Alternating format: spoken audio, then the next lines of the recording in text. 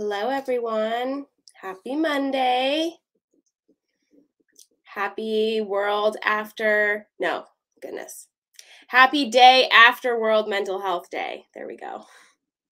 I can form sentences, I promise. If you guys have never met me before, hello. It's nice to meet you. My name's Deborah Lee Smith, and I am an actor and a mental health advocate located in Los Angeles. And I'm really excited to have a conversation with you all today. I always like to start by asking how everyone is. So let me know how you're doing. I can see your comments and thoughts and all of the things in like on the screen. So if you want to let me know how you're doing, give me some like thumbs up. Let me know where you are joining in from. Hi, Jesse.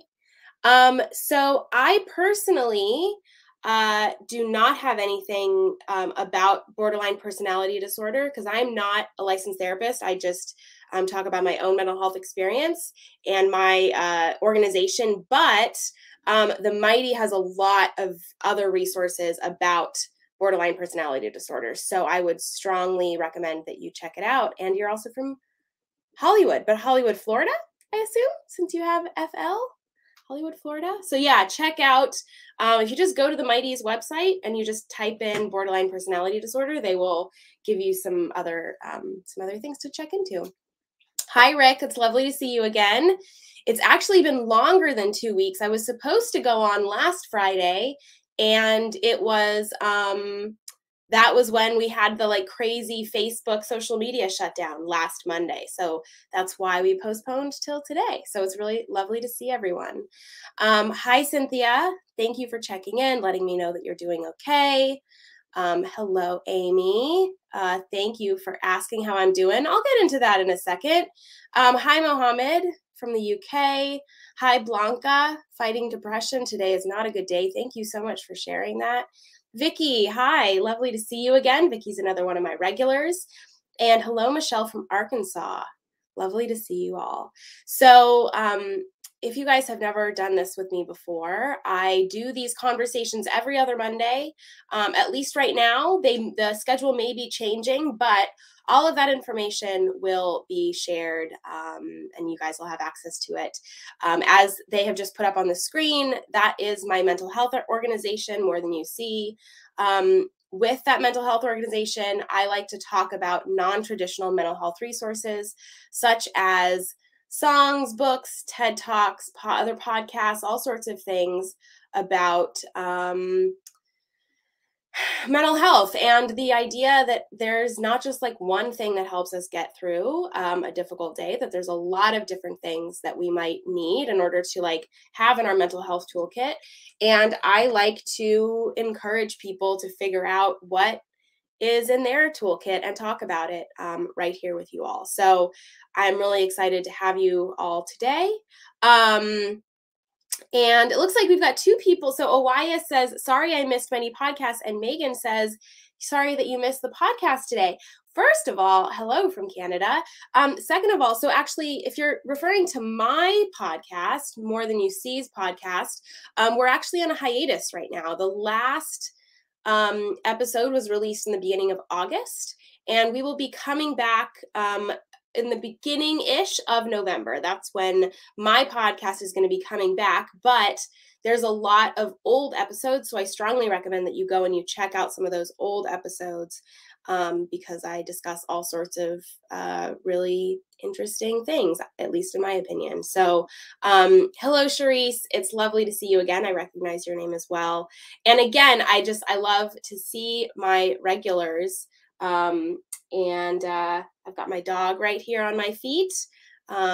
He sometimes makes an appearance. So I'm just excited to, have this conversation today. So Amy asked me how I'm doing. I'm struggling. To be honest, last Monday, I was really glad that last Monday, social media was down because it was, last Monday was not a good day, and it was going to be really hard to like come on here. I would say, a lot of times I talk about the fact that, like, oftentimes when I come on here, even if I'm not feeling the best, I come on here and I chat with you all, and it's just so wonderful and lovely to talk to you all about my feelings, about how you're feeling.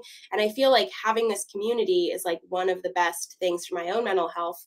But I kind of, last Monday, I was having such a bad mental health day that I honestly didn't want to talk to anyone. And that's kind of what I want to talk about today. And I also, so like when you're feeling the need to isolate, I kind of want to, deconstruct that a little bit, because the other thing that I was kind of feeling is not this weekend, but the weekend before. So the weekend before last Monday, I just like had some really difficult conversations with some people. Ended up ending a relationship, which was really hard. And so I was feeling the need to isolate, but I was also feeling very numb. And I felt like I didn't have an understanding or a grasp on my feelings. I just kind of felt nothing. And I want to talk about that today. As far as like, what do you do when when you know that you should be having feelings about a situation, but you're so overly stimulated with your feelings that you just don't feel anything. So that's what I want to talk about. Michelle, lovely to meet you. Thank you for joining us today. And Carissa, what a wonderful question. Carissa asks, how do you choose therapists for anxiety?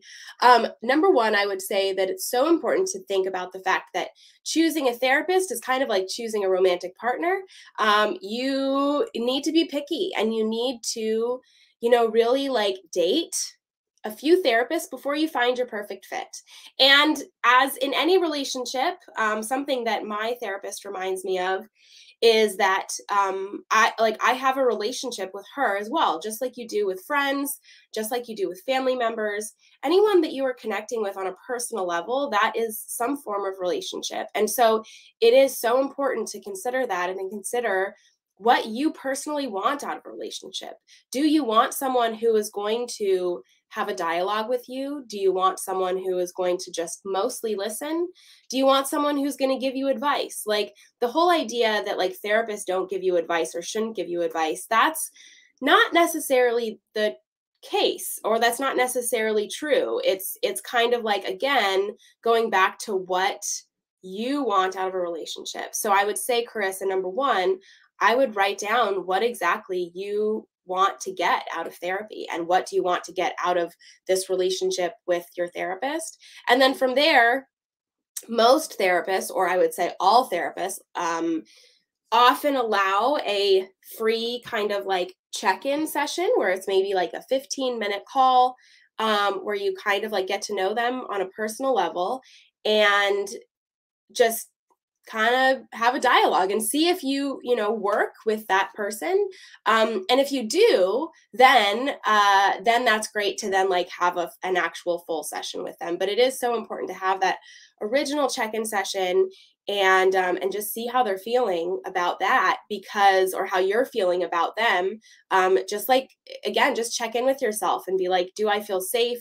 Is this someone I want to share my feelings with, and like have a deep connection with, because that's what therapy is all about. And I would also, just to like, final thing I'll say on this is that therapists cannot prescribe medication. That is like, you need to see a psychiatrist for that. So if you are thinking that you are potentially going to need to go on some medication for anxiety or for something like that, your therapist will not be able to prescribe that, but they probably will be able to refer you to someone who could prescribe medication if that's something that you choose to, explore, which is always, I think, a good thing. Like, I am all for medication, if that's something that you determine that you need for yourself.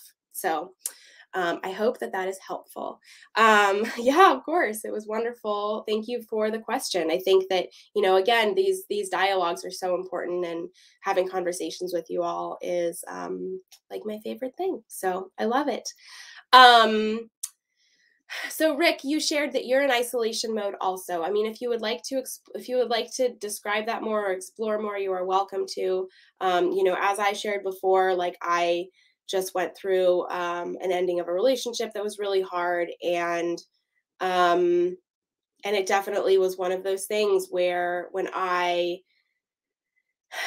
feeling, something shifting in such a massive way, um, it's just like a good point to like just check in with yourself and like kind of look at your life goals and like what you want out of life. And sometimes that requires a lot of isolation because you just kind of need to sit with yourself and figure out, um, yeah, how the current situation is making you feel and what you want to do about it. So, um, Vicky, just going back to the therapist question or conversation really quick, Vicky says, I was seeing a therapist for my anxiety and depression, but when the pandemic started, the session stopped. Insurance wouldn't cover virtual sessions. So it's been about a year and a half.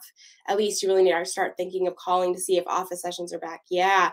Man, Vicky, I'm so sorry to hear that virtual sessions weren't covered by insurance. It really, I believe that you are in the US. You are a regular and I've seen you before. It's really, really unfortunate the fact that there is so many restrictions um, when it comes to healthcare and when it comes to, how we're feeling about this stuff. I think that yeah, I think that's something that I hope one day will be easier for everyone, is to have access to mental health and mental health support. And hopefully, I mean, it would be lovely if it was free, because as it should be. But yeah, definitely call and see if the sessions are back. And I think that, I have to say, like, I've actually been seeing my therapist virtually for the past this whole time. Like, I did not stop sessions. It was really important to me to still see my therapist during all of this last year and a half. And it was, yeah, it was really important to me. And it actually was like just as good for me as in-person sessions. So definitely if anyone's having some hesitancy about going to or having a virtual session, I strongly encourage you to just check it out because it is, I think, just as valuable. So definitely check that out. So thank you, Rick, for sharing a little bit more. You're having some housing issues. I'm so sorry about that. I mean, I do think that, and it's this is where it's so important to check in with ourselves about the things that we do have and then the things that we are having issues with. But to try, and I have to admit, I am not good at this. Like the whole, focusing on gratitude and focusing on, the positive things in my life. I know that I have many. But when I'm feeling like I'm in a depressive spiral, it's really difficult for me to want to focus on those things. And that's actually something that my therapist said to me last week was when I had a session with her about everything that was happening. And she was like, well, like it's just really important for you to focus on the other positive things in your life. And then that actually sent me into an even deeper spiral because then I was thinking for a couple days about how I felt like there was nothing good in my life. And I think that it's important during those times to take the pressure off of yourself as far as like thinking that it has to be like a big thing that you are focusing on, and instead just think about the basic things. So it was really important for me to remind myself that, like, okay, if I'm feeling not grateful for, or if I don't feel like I've got a lot of big things going right in my life right now, like what are the small things going right? Like, I have a dog who's like my therapy dog, and he's the best thing that's ever happened to me. And so like having that has been like for me, he is on my gratitude list every day. Coffee, I love coffee. So I honestly will often, if I'm making a gratitude list, write down coffee on there because that's, again, it's just like a small little thing, and it's just a reminder that even when I'm feeling really, really, really shitty, that there still is some like goodness in my life in those small little ways. We've got some really wonderful conversations going on in the comments, so I'm going to jump over to those. Thank you, Rick, for sharing some more. You're saying you're trying to lean into wonder versus pulling from an anxious past. I really like that. I think that it's really important to have this focus on, or like to try and release the focus on what's in the past and instead just think about the things in the future that that are possible. I think that sometimes when we're feeling down, it's difficult to dream and to think about the positive, like the potential in our lives. And I think that that's really important, is like to not only be grateful for, at least for me, if I'm feeling depressed, to not only be grateful for the things that I currently have, but also to dream and imagine the things that are potential for my future, because that sense of wonder, I think, is really important. Yeah. So, Lisa, hi, you are a regular as well. Lovely to see you again. I'm so glad that you found that you had a good therapist, that she's leaving the practice, but she's going to refer you to someone. But I do think, that it's so important, just like you said, that it took 3 therapists for you to find this one. And you need to, hopefully this next one will be a good fit. And if it's not, you just find another one again. Like, it is so important to really dive into that kind of thing. And just like, again, keep dating someone until you find someone good for you. And then really quick, I'm just going to jump to Oias's statement. So Oias, you said, should your therapist be a good listener? Absolutely, definitely. But of course, it's so important to, think about not just like what is typical in what a therapist is, but also like what you want out of a therapist. So yes, of course, a therapist should be a good listener. But again, do you want someone who you're going to have a dialogue with? Do you want someone who will answer questions about their own life? Do you not want that? Like, it should be something like very personal, so you can kind of figure out for yourself exactly what you want and need out of your therapist. So, Karen, thank you so much for sharing what's currently going on with you. You said that you're in a depressive spiral right now, that you're doing your best to hold it together. I would love to know what you're doing in order to hold it together. I think that, like, again, as I said, for me, so like for me, last week was a really very difficult week. And what I did was I absolutely packed my schedule with friend hangouts. Like, I worked with friends during the day. Like, I had work sessions with friends during the day. I saw friends of mine at night. I literally completely, for me, that's the thing that makes me happy, and the thing that makes me feel like I can get through anything is those friend interactions. And now this week, I'm actually feeling like I have pushed that too far, and now I need to take a break a little bit and like have some alone time again. So now I'm feeling like I want to isolate again. And it's really important to just, like, for me to just like recognize that, as far as like what is like what's working for me, and what is, I feel like, is going to help my depression right at that point. So I'd be, also, Karen, you said you distract your brain with music. That's awesome. I mean, music, I think, is so important. Oh, and you play cards online. I do too. That's amazing. I am playing Free Cell right now. That is like my my main thing that I do to distract myself when I'm feeling sad, is that I play Free Cell and I watch TV shows, because I'm an actor, and it's really it's the thing that makes me really happy. So I totally understand. And I think that this is exactly what More Than You See, my mental health organization, is all about, is figuring out those little things in your day that make you feel better, Even if it's for a tiny bit of time, it's just so important to like, yeah, just like um, focus on those things, and it changes on a daily, on a daily basis sometimes, and that's perfectly okay. What do I watch? Currently I'm watching How I Met Your Mother, or I'm rewatching How I Met Your Mother. For me, I just like really like the distraction and the happiness, and just comedy just, yeah, makes me feel good. Okay, going back to some of the things. First of all, George, hi.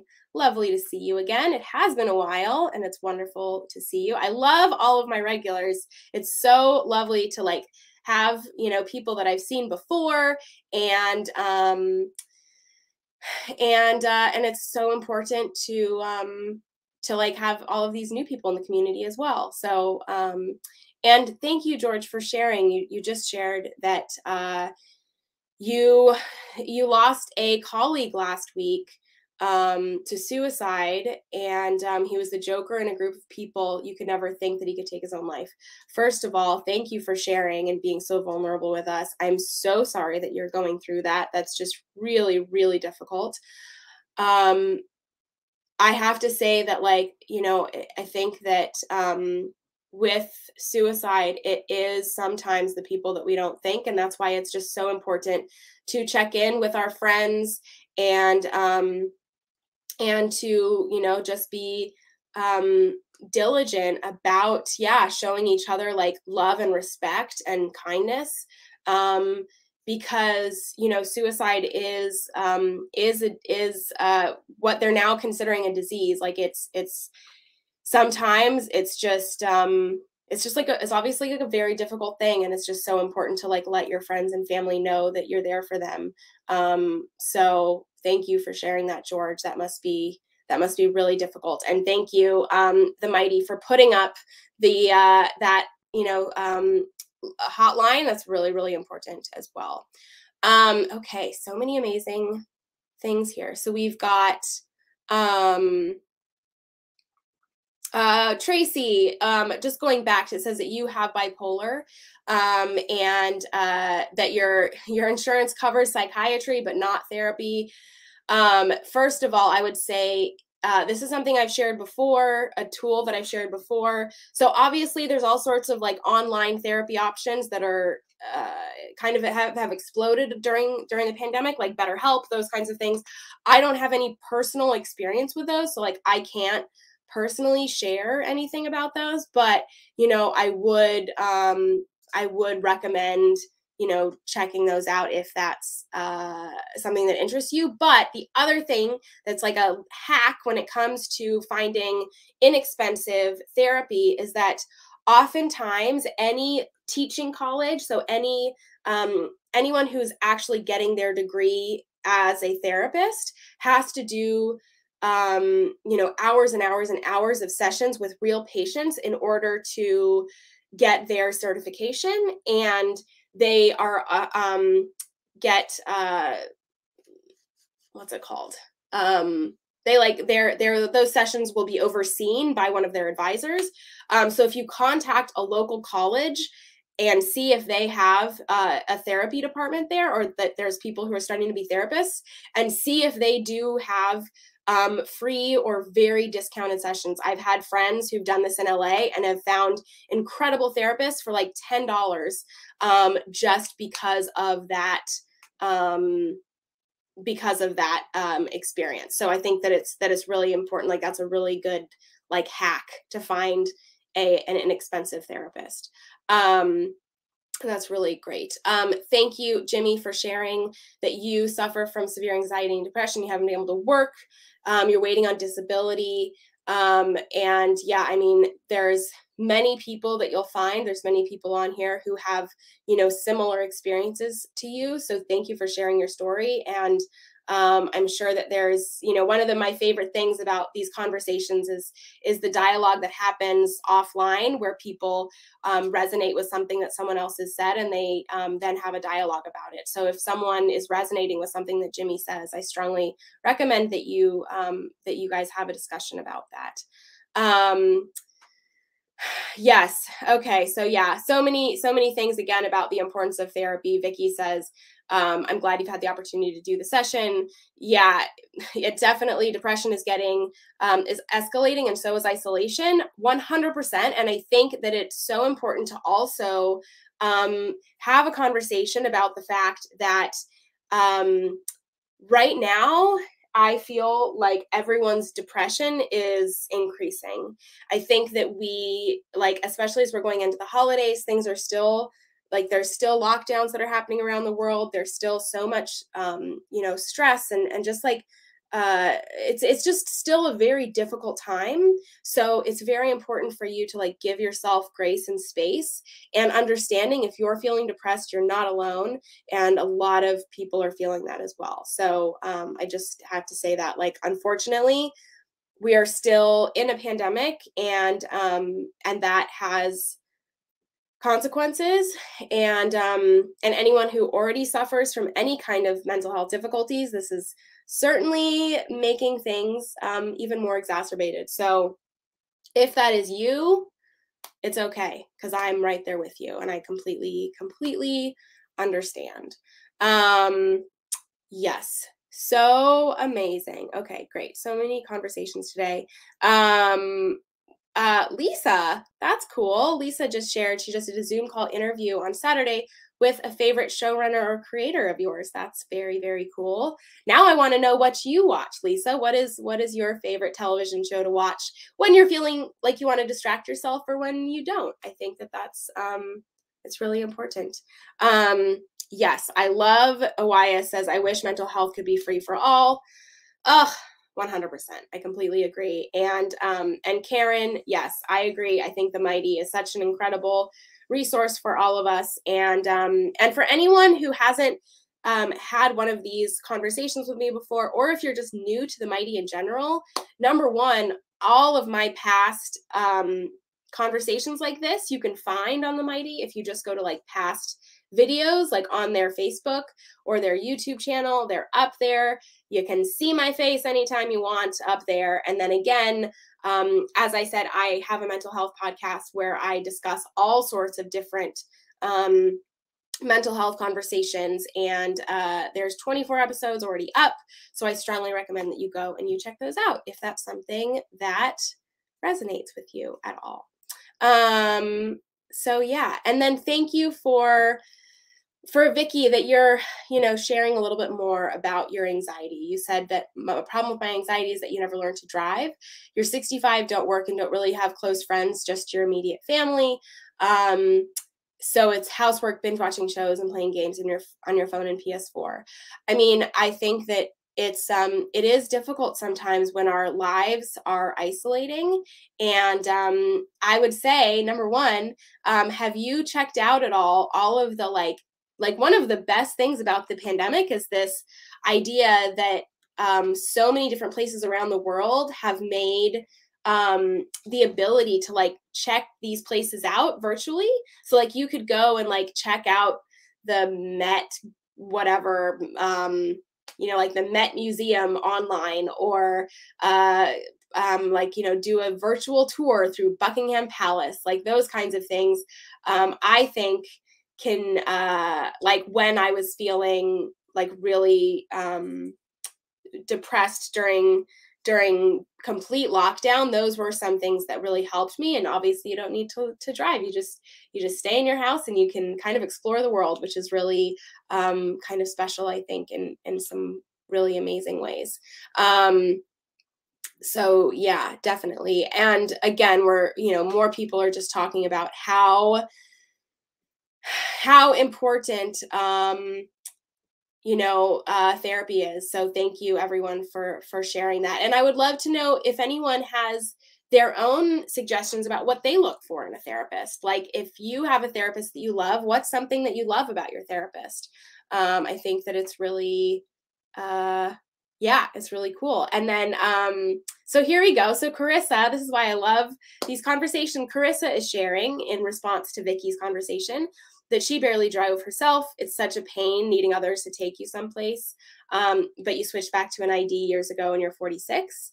And yeah, that's really cool. And then, oh, George, thank you so much. So George shared the Acropolis Museum in, I don't know where that is. I assume in Greece somewhere. And so there we go. That's like a really cool virtual tour that you can do in yeah, and that's like, again, a good thing that you can do to like leave your house. Okay, Stephen, I love this. Stephen says, seems to me that isolation is both a symptom and a trigger for depression. I completely agree with that. I also think that it is dependent, obviously, like with anything that comes with mental health and with physical health. It's also specific, like whatever affects you may not affect someone else and vice versa. I think that that's very important. And I think that, you know, I agree in the fact that like when I'm feeling, like I shared before, when I'm feeling really depressed, my first thing is to surround myself with as many people as possible. For me, I know that that's the thing that's going to help me feel better. And so I just like stack my schedule with friends and all sorts of different activities so I distract myself. But I also know that I do get to a point where that where it's so overwhelmed, like where I'm actually feeling way too stimulated by others, and then I need to isolate. So like for me, sometimes my isolation is actually a way for me to kind of it's just like another stage in my depression sometimes, is that I do need to like have that isolation time. And I think that sometimes that isolation time is when I'm actually able to check in with my feelings and address some of how I've felt when I'm not able to address those things before, you know, like if I'm feeling really, really overwhelmed with something, you know, sometimes like I was saying in the beginning of this conversation, that sometimes when I'm feeling very overwhelmed, I can't actually figure out how I'm feeling. It's like, I just feel numb. I don't know if anyone else has had that experience before, where I just like, I can't even put into words what my feelings actually are. And so then I think that it's really important when I then isolate myself to try and figure out what those feelings actually are. And that's when I'll really focus on journaling and all sorts of stuff in order to, yeah, just like check in with myself again. I think that's really, really important. Yes, so that's really great. I saw someone, oh, here we go. So Vicky shares, my therapist is validating of your feelings. That's wonderful. And yes, totally something that's very, very important to have your therapist, you know, check in with you on. And then Carissa shares, it's hard to tell your therapist what happens when anxiety is at its worst. Yeah, I mean, I would, Carissa, do you have any sort of writing practice that you do, or any sort of meditation practice that you do? Because I've found that sometimes when I am feeling just like anxious or like can't articulate what my feelings actually are, if I just write down, okay, yeah, this as well. So Susan says, sometimes you think that the emotions are so complicated, there are no words in the human language to describe how you're feeling. What do you do then? So this is literally what I do if I'm feeling overwhelmed, or if I'm feeling like I can't describe how I'm feeling, or like I just don't know. I will honestly take a blank sheet of paper, or like get in my journal and just write and just go like, I feel nothing. I feel like my brain is empty. I feel like my heart is empty. I feel nothing. And I will just write, I feel nothing, or like I feel empty, or I feel whatever, until I often then have a reaction to the fact that I'm feeling nothing. And then I may feel like, then I might write down like, I'm feeling really sad that I feel nothing. I feel like I should I feel like I should be angry right now, but I'm not. I feel nothing. I feel like I should be whatever, but I feel nothing. Whatever it is, just like start then going down a little bit more of a rabbit hole as far as like what that nothing feeling means to you. And I have found that that often um will open up a dialogue with myself, which is kind of the thing that I need to do at that point, is to just like dive into why I'm feeling nothing and to explore that. So I don't know if that's helpful, but that's something that I would strongly recommend people do, because I think that it's very helpful for me. So um yes. So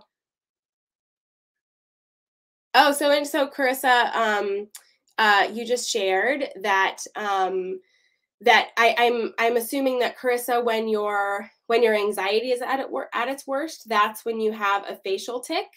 That you had a stroke when you were younger, and the doctor helped fix your speech, but it still shows up in a physical manifestation when you're feeling anxious. I mean, that's very normal.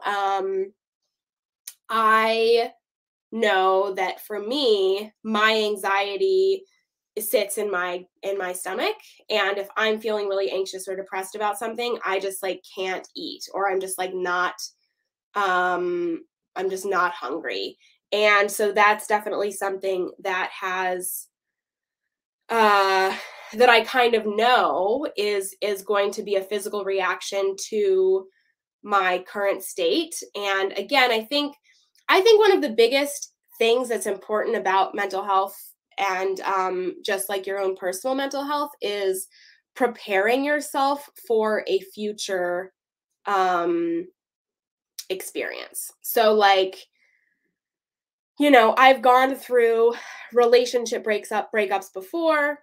Um, so, knowing that I was like going through that again, I was kind of preparing myself for what I knew was going to be happening and what was going to be coming.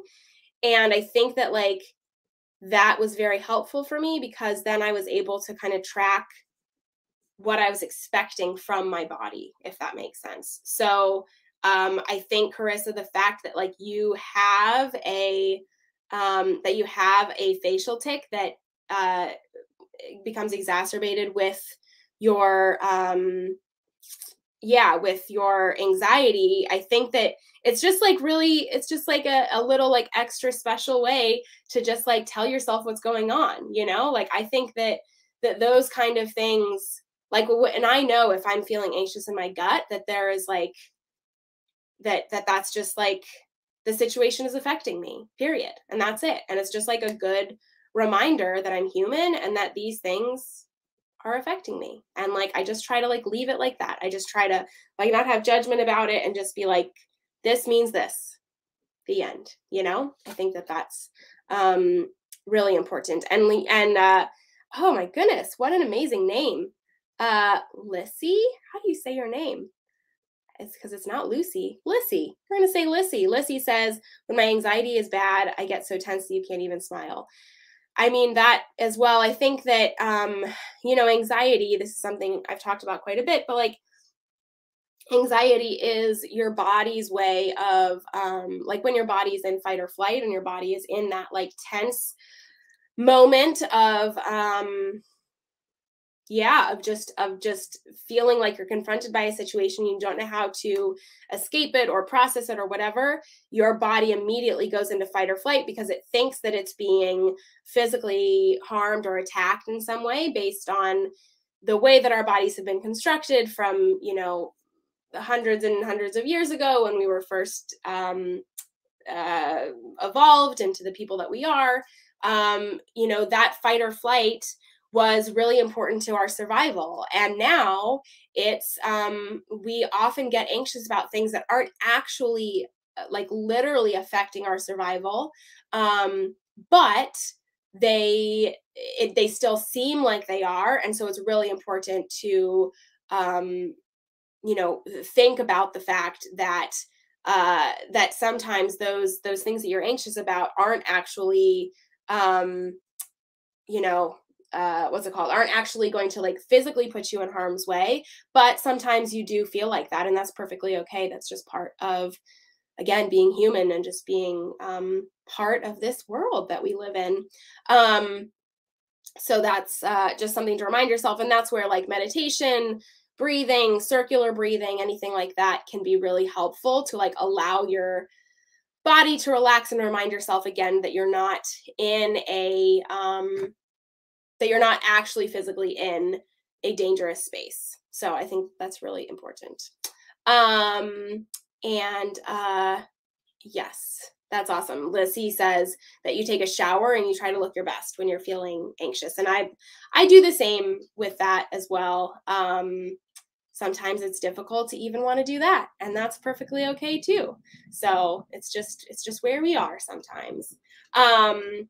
So I'm gonna jump. Wyatt actually asked a really lovely question that I would love to answer. So Wyatt asked, how much of a character you prepare for a movie or drama affects you? I mean, so first of all, can I say that um, like one of the reasons why I wanted to create More Than You See, and one of the reasons that I have these conversations on the Mighty, and that I am so openly honest about my own mental health, is because I think that it's so important for actors or for people who people put on a pedestal or think about them in one way. I think it's so important to show the other side of things and to show what that like we go through struggles just as much, if not more, than anyone else. And so I think that this question is really relevant and very important because yeah, as an actor, I 100% get affected by characters. I think that it's very important to find separation between where you begin and end and where that character begins and begins and ends. But you can't not be affected by a character.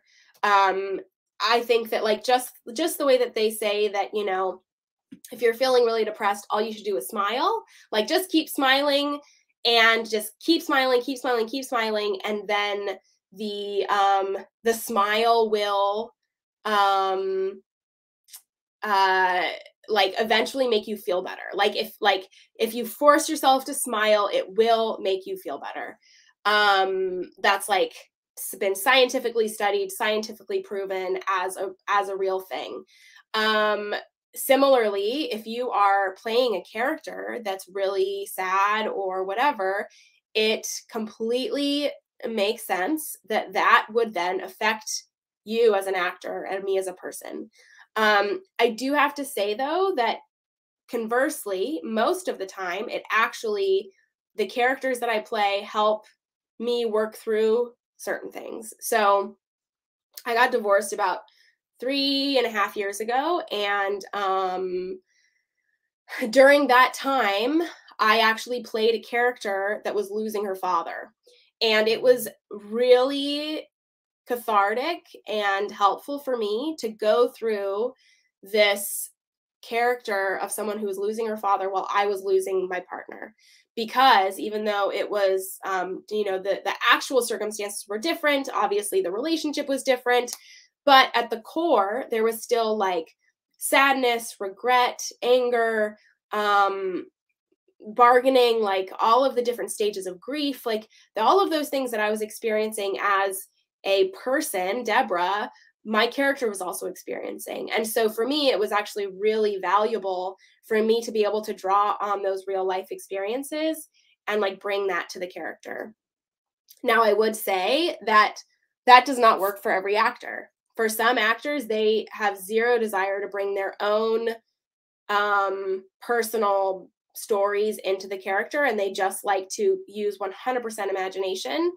And again, it's just like to each their own. But for me, it's very helpful. It's kind of like therapy sometimes for me to like use the experience of the character in order to kind of just like work through my own stuff sometimes. So I hope that's a good answer, Elias. Thank you for asking that question.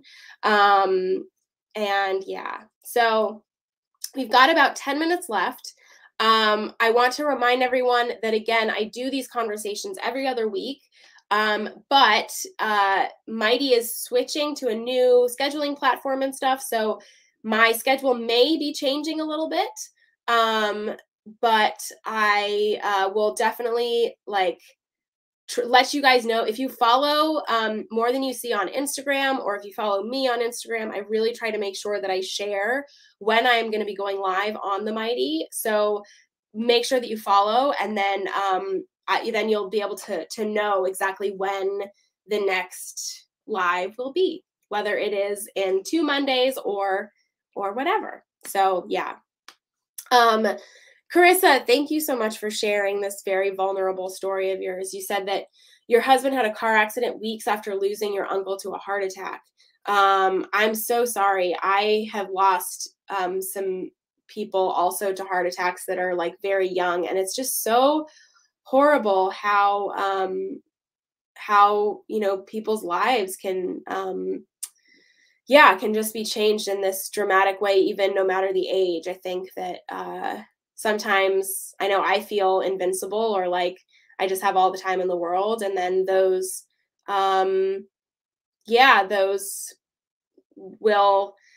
those different things kind of remind me that that life is precious, and that it's important to have a purpose and do what you love, and do it with the people that you love, because that's all we can do in life, really, is just continue giving back to the community and to the people around you that matter, and just do your best, basically, in whatever you're doing. So, and thank you, Trisha, for sharing that you get emails from the Mighty. That's great. So you must have signed up to find out when you come on. Awesome. And yes, More Than You See is also on Facebook. Thank you for asking that, Vicki. So you can just search for More Than You See on Facebook, and you can find me there as well. And Carissa, thank you for sharing more about this. You said the funeral was tough. Your grandmother in her 90s has buried a lot of her children. That's just so sad. I think that it really is, the loss of a child. I don't have any children, but the loss of a child is not something that anyone, it's outside the natural life cycle. And so that just makes it, even harder. But Carissa, you showing up here and talking to all of us today, I think is so, so important. And that's what, I think that this is why these conversations are so important, is for us to talk about how we're feeling and what we're processing, and to just work through things together. So I would love to know how everyone is feeling now, considering that we've had about an hour together. I know that I always feel better whenever I have these conversations with you all. It reminds me that I'm, not alone in my struggles. I think I shared earlier on in this conversation my desire to isolate, my desire to not feel my feelings, and how it's been so important in order to give myself that space of isolation if I need it, but also to dive into even those feelings of numbness and try and figure out what those feelings of numbness mean, what those feelings of numbness are teaching me, and just teaching me about what's going on. I think that it's really, really important to dive into all of our feelings, even if that feeling is nothingness, because that nothingness is still going to teach us something about what's going on inside of us. Oias, I'm so glad that you feel lighter. That's wonderful. And Vicki, I'm so glad that you joined us today. It's wonderful to have you. I love having, new and all of my, regulars. I think it's really, really important. And thank you, Bonnie, yes, for being here. I do have to say, so the More Than You See podcast is going to be coming back in the middle of October, or not October. It is already the middle of October, which is crazy. The middle of November. And I do already have a bunch of conversations, or a bunch of topics that I want to dive into. But if there's a specific topic that you want me to discuss, please let me know. You can either just if you go to the Anchor page for the podcast, you can leave me a message, and then I'll be able to then discuss whatever you want me to discuss on there. Or you can, again, just reach out to me through Instagram, and I can discuss a specific topic on there as well.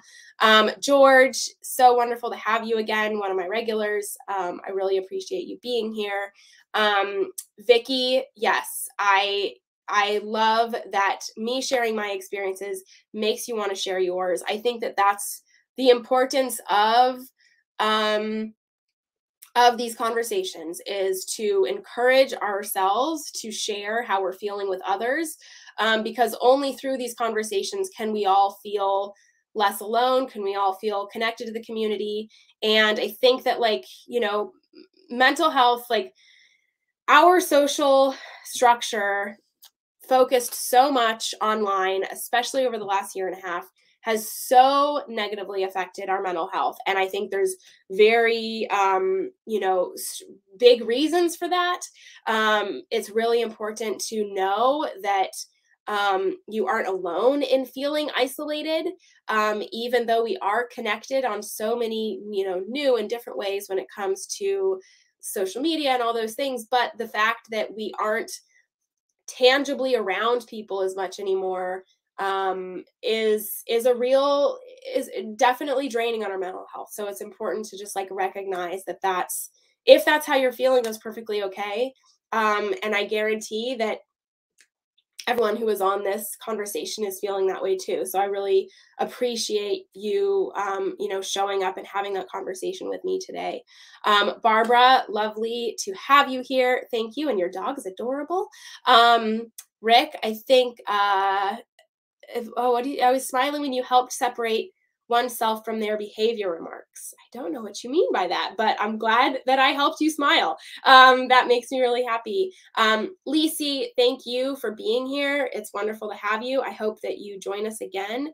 And Elias, one of my regulars, it's lovely to see you again. Again, check out my Instagram, check out my podcast. If you have a specific topic you want me to discuss, either here on the Mighty or on my podcast, I would be happy to, have that conversation with you all in the future.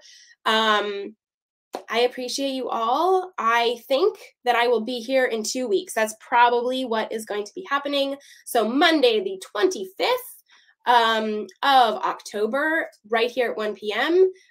Will be the next conversation like this. And I really look forward to checking you guys all out then. So again, thank you. I will connect with you all offline, and be kind to yourself this week, because there's a lot going on, and all the feelings that you're feeling, we're feeling them too, and I'm here for you. And I appreciate you showing up for yourself today, because I think that that's really key, is to, like, do these check-ins, to show up for yourself. So I'm proud of you for doing that.